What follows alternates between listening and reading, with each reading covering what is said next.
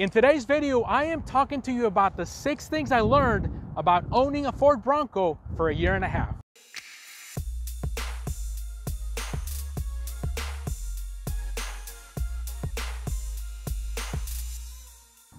What is going on, social media family? My name is Jorge Lopez and I am your sales consultant. Yes, I sell cars. We are located in Tomball, Texas, and Tomball Ford is your dealership of choice. Welcome to yet another video.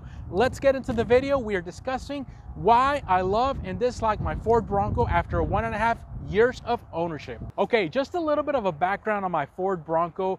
I was one of the early reservations back in July of 2020. Yes, a long time ago. And then I got delivery of this Bronco. It is a wild track. Obviously, it's got the 2.7. Sasquatch is standard.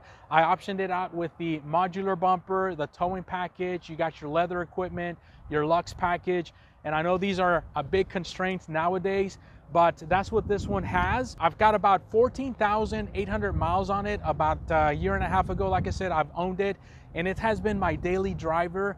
I've used it mostly on road, back and forth, home and work, but I have had the pleasure of taking it many times off-road. We actually have a park close to Austin here in Texas called Hidden Falls. I don't know if you've guys gone there, but it is an off-road park, and I've tested the lockers, almost gotten stuck at the beach, at the sand. So I have used my Bronco, not at its full capacity and capabilities because we really don't have much here in Texas, but that's a quick background. Let me talk to you about what I learned first, which is the design of this Bronco. So one of the things that I learned about my Ford Bronco is that I absolutely love the design of the Ford Bronco.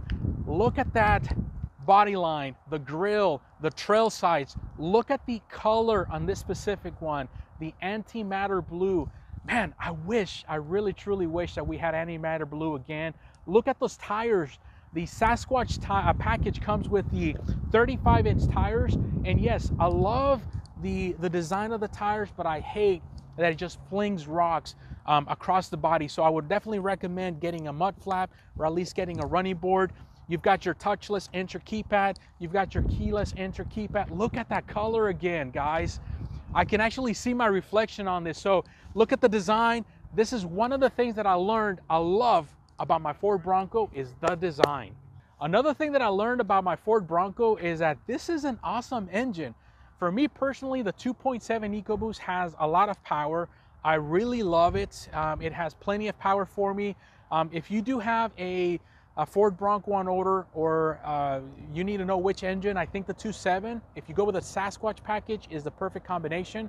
If you do not have the Sasquatch package, I feel like the 2.3 is a more than adequate enough engine. One of the things that I don't like about this, as you can see, look at this, man. There's really no cleanliness to it. It looks like a rat nest, to be honest with you. It is not clean at all, but man, the power that you get from the 2.7 really overshadows the way that this thing looks. And I will be honest with you, I did have 2 issues with my Ford Bronco. And that was, I did have, when I bought it, an oil gasket was leaking, okay? Now that was really early in the ownership of my Ford Bronco. Looks like the gasket was kinked at the factory. So after a couple of uses, then I started to develop an oil leak. And but other than that, it has been a really good engine. I love it. I recommend it. Another thing that I learned about my Bronco is that I do appreciate the 4 full-size doors. Now, I feel like getting a Bronco with 4 doors just makes life a lot easier versus having a Bronco like you see right there, one of our old school Broncos, 2 doors that started it all. But hey, you know, I know I'm gonna hurt a lot of feelings by saying that I feel like a 4-door is better. Comment below, let me know. But for me, having a family, having the ability to have cargo, being able to pick up, drop off, just having so much more space allows for a 4-door to be more functional. I feel also that if you go with the 4 doors, you will have more of a better resale value on this one. So I feel like the 4-door is much better than a 2-door. What do you think? So another thing that I learned about my Ford Bronco is that this interior is meant to be cleaned really easily. But in a drawback, you've got a lot of plastic material. So as you can hear right there, you got plastic there, plastic here. It's all very industrial and very plasticky, but I like it because when I've gone off-road, it makes it a lot easier for you to clean. Looping around over here, you got the techie features on it. The seats though are super comfortable. This leather seat is a really comfortable riding seat, and I've been on trips for about 6 to 8 hours, and let me tell you that I have not had any issues with my family. The gauges, the dash is another interior feature that I kind of dislike a little bit.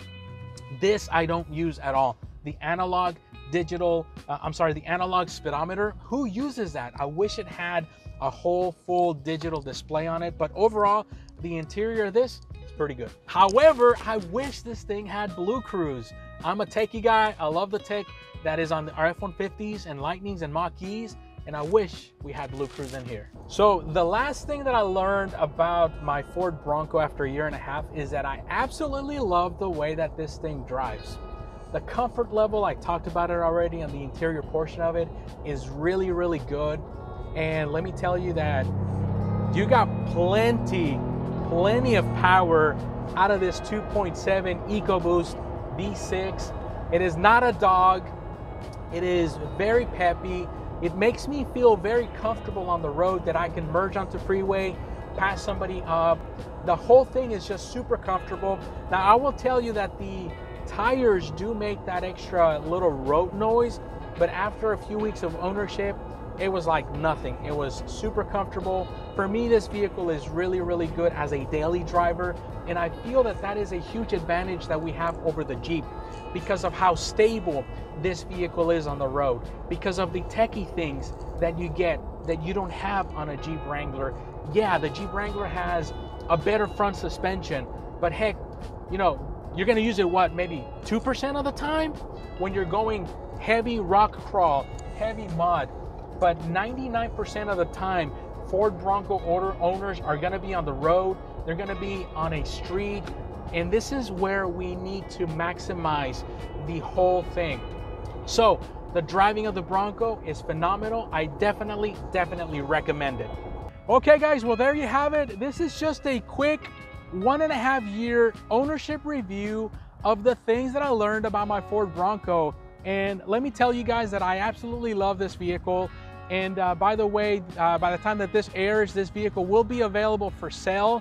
I cannot tell you what I'm getting next, so you're gonna have to stay tuned. But this has been a great experience. It has been a flawless ownership of the Ford Bronco. The color is just phenomenal, although I will tell you it is really hard to keep clean a very dark color, but I love the color, the design, the techie features, the comfort level. I recommend it as a daily driver. And if you're waiting for a Ford Bronco, keep on waiting. I know there has been a lot of delays, a lot of problems with the microchips, with parts and all that stuff, but hang on tight because this thing is definitely worth the wait. Hey guys, if you love Bronco content like this, make sure that you subscribe, make sure that you like this video and share it, and make sure that you turn on your bell notifications so that you don't miss another upcoming video that I put on this channel. Thank you so much. On to the next video. Have a blessed day.